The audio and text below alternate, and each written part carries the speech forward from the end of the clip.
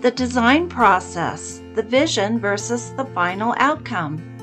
Do you ever switch gears when creating a card? I did with this Waves of Inspiration card with a paper towel background. I knew I wanted to use this paper towel, which had a small amount of ink left over from cleaning up a stamp.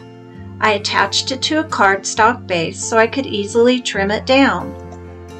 Originally, I wanted to stamp the pelican and grass image directly on the paper towel, so I created a mask for the grass. Place the mask, stamp the pelican over it, remove the mask, and then stamp the grass in the space left behind.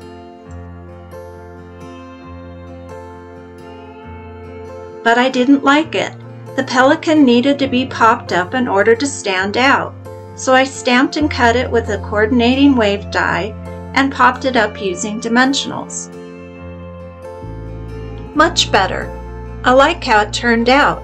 What's your design process like?